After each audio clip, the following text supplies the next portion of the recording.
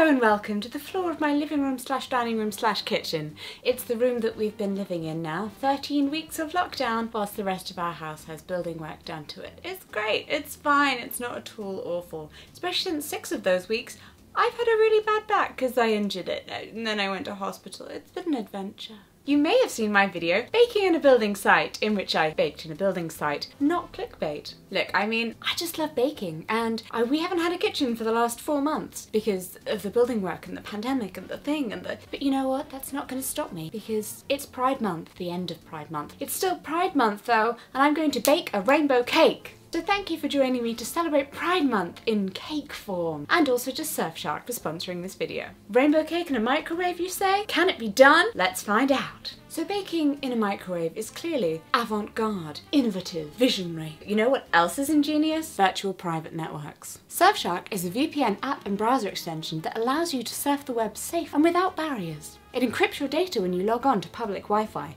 meaning that hackers can't gain access. Also, hide your IP address, meaning that you can log on as if you are in any other country in the world and watch programs that are available in that country and not in yours. Like a huge range of Grey's Anatomy style TV shows. My favourite thing about Surfshark is that you can use just one account across multiple devices, so that's your phone, your iPad, your laptop, your desktop, all of them. So not only can you watch fun things on YouTube like John Oliver dismantling years and years of colonialism, but you also get an extra layer of security, keeping all of your passwords, photos and videos safe. Oh, and sure, so you might not be that worried about hackers. That could seem like some kind of oblique reference to you. But a VPN doesn't only protect you from malicious data stealing, it also just stops tracking and phishing and malware and the stuff you didn't want from the internet. So just like surveillance and commercial targeting. With a VPN, there is no insecurity when you're banking online. Merely click the link in the description of this video and use the code JESSICA for 85% off Surfshark and 3 months extra free. And Surfshark offers a 30-day money-back guarantee, so there is really no harm in trying it. Well, hello! Yes, I do have a dress with a matching mask. In fact, I have many. They come from British Retro. People always ask me where these dresses are from. And now you can tell you where my mask is from. So let's get to baking our rainbow cake while I tell you all about the fun I've been having recently during lockdown. And by fun, I mean excruciating pain. Alright, we're going to use a creamer method and we're going to measure things based on the weight of the eggs because that's the way my grandmother did it. So I have all these colourings. And also these. They're silicone moulds that you can put in the microwave or in a regular oven. Hopefully this will all be fine. It will all work out well. Alright, so our eggs have been weighed. 220. Those of you who are like, oh my god, Jessica's sitting up without the aid of cushions or on her bed. I know, we'll get to that in a minute. So obviously, because I can't handle sugar, because obviously, like there's one thing my body could do, right? No. We are going to be using granulated sweetener. I highly recommend sucralose. It's the only one that does not taste like a rat died in your mouth. When cooking with artificial sweetener, just knock a 0 off the end of all measurements. So instead of trying to put 220 grams worth of artificial sweetener into this cake, which I don't know whether that would kill you, but it would make you feel like you died, we're going to put 22 grams in. So I injured my back and I have absolutely no idea how. Not even in the sense of, oh, I was doing a sport and then was injured. No, I went to the toilet, I yelled, ow, on the way back. I walked into the room like, ah, my wife was like, what happened? And I forgot in the 2 steps from my injury back into the room. So I don't remember how I was injured, but there we go. Apparently I was. And so for 2 weeks, I just kind of ignored it, which is what I tend to do. Something goes wrong with me, ignore it for 2 weeks. Pretty standard. I started to lose sensation in my legs, which is not that out of the ordinary for me. Alright, we're going to put 220 grams of not real butter in there. So anyway, I started to lose sensation in my legs, which most people should probably panic about. But I have a condition called hereditary neuropathy with liability to pressure palsies that not only is a mouthful, it's also deeply annoying because it means that my nerves, when put under pressure of some kind, like if you lean on it, rest something upon it, they paralyse. Palsy. It's in the name. And paralysed doesn't just mean something that stops working, it could mean nerves on your skin as well, this touch sensation. And also the nerves that carry signals and information up and down. All of your nerves, basically. Annoying. And then I stopped being able to pee more annoying. And not only that, when I was then reminded by my wife that I needed to pee, really hurt. Like, really hurt. Like someone was taking a red hot needle. And then once I had peed, it was like I'd been punched in the stomach. It was bad. It was pretty bad, yeah.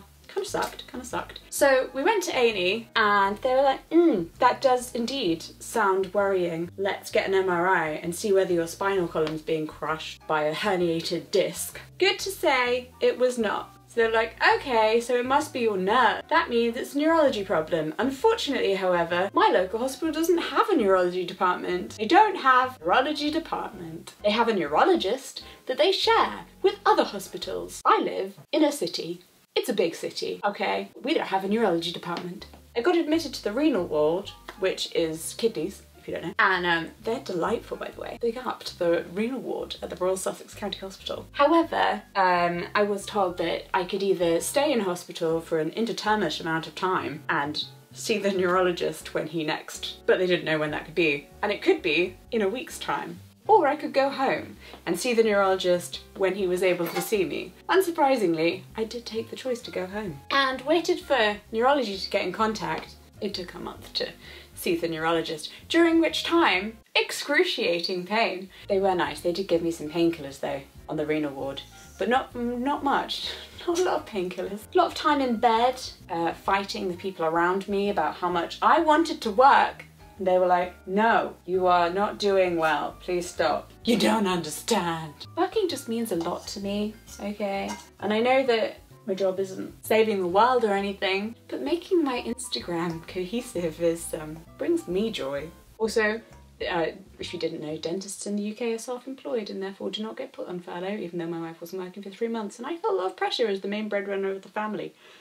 So I finally get to go and see the neurologist last Friday, and I'll be honest, I was not doing well. I was at that stage where, and this may be a bit dark, so I apologise. If you don't want to hear something very dark, you should probably skip about 30 seconds ahead. I was in that bad place with pain where you kind of think if you got hit by a bus, it wouldn't be the worst thing, because then at least it wouldn't hurt anymore.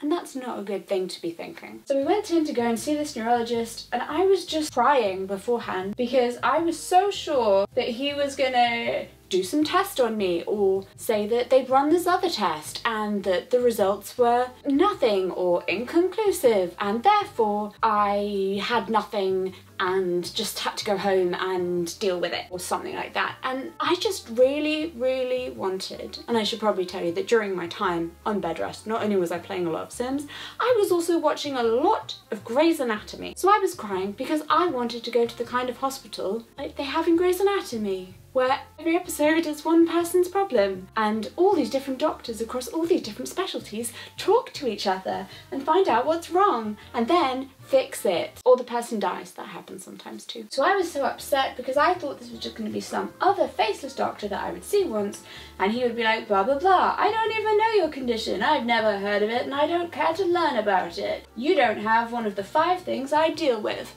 Goodbye. I wasn't even looking my best. You have to be looking your best, right? Because otherwise they might just think you're not trying hard enough and you might not receive the medical care that you need. I can't say for sure whether that's true or not. It's just my own personal experience that when I look nicer, I get treated better. So we get called into neurology.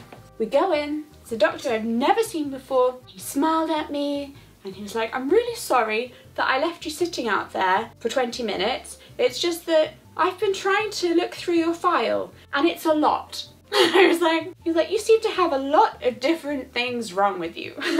He was like, yes, it's all very baffling and you have this condition that I've never heard of before. But he was intrigued and he was like, oh, so you have this, but you also have this? And I was like, yes, I know, I do, it's a thing. And he was like, oh, and you're also deaf? Yes, I know. And the different doctors are like, oh, why is she deaf? And I'm like, I don't care. All I care about is the fact that I am and I have to deal with it.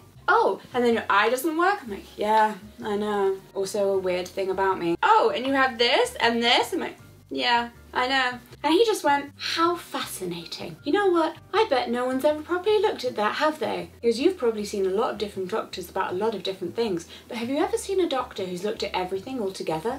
And I was like, are you suggesting what I think you're suggesting? Is this about to be a Grey's Anatomy moment? And you know what? It was. It was. He was like, this is fascinating. I would love to hear your entire medical history. We should get a coffee. I'm just so intrigued. He was like, I'm gonna sign you up as a new patient. I've decided, I think, would you mind if I switched over care from your current neurologist to me so I can look at all of your different things together and see how they interlink and interact with each other? And I was like, yes. Please do so. And he was just marvelous. And he was like, you know, I see people all the time. They've been to all these different doctors, and the different doctors, wow, was that almost perfect? It was.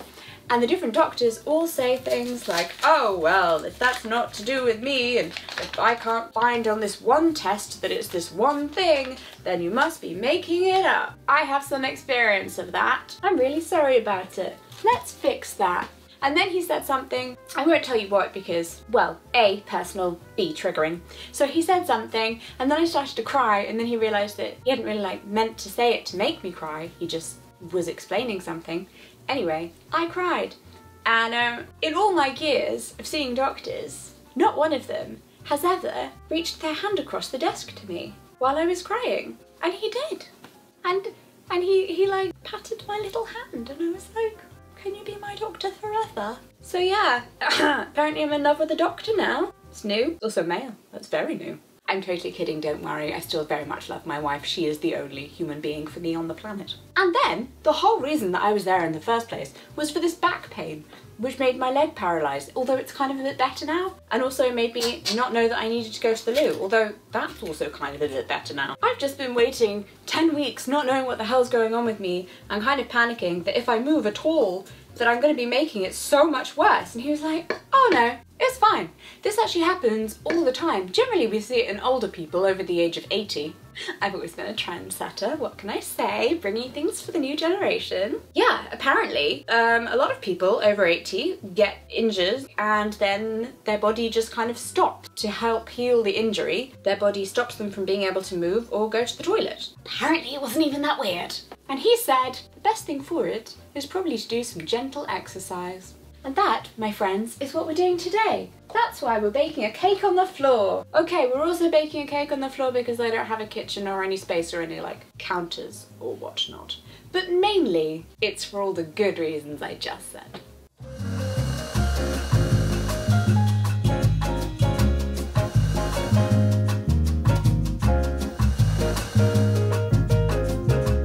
Okay, so we have our basic cake batter, and you've heard this week's kind of tragic tale, but then it has a happy ending. So now we come to the experimentation part, because I do not know how much of this is gonna take to turn the cake batter. Also, I have no idea how long it's gonna need in the microwave, but hey, that's the fun, right? We're gonna need 6 things, but I only have 5 of these. I'm aware that a rainbow is 7, but really, who needs 2 purples? So I only have 5 of these, so one of them's gonna have to share.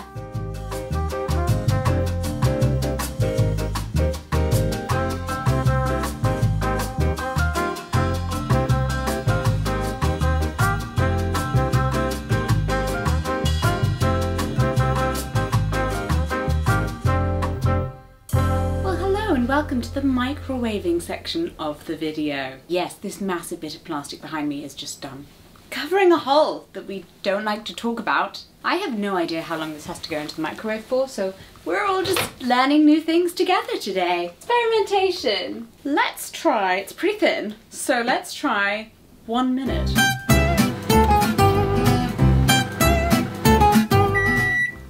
Alright, how's our mini cake? A little bit longer, there you go, mini cake. Come on. Another 30 seconds.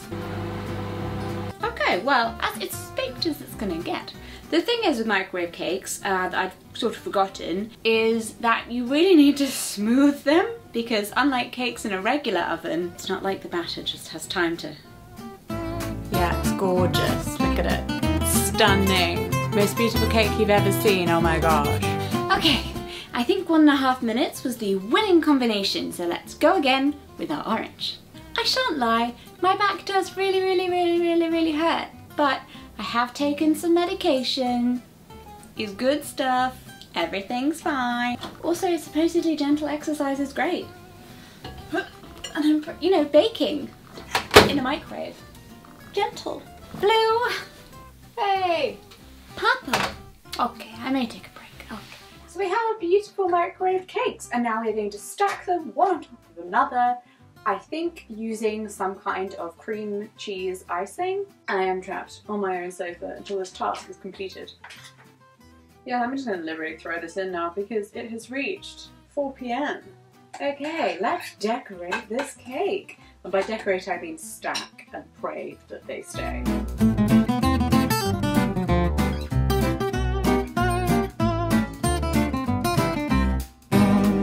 Well, hello! So, the lighting changed because the time changed because we had to discuss some things with our builder about cornicing. Cornicing is very important, or I learned recently, Americans call it crown molding. Observe my cake. Are you impressed with me? Because I'm impressed with me. I think we should all be impressed.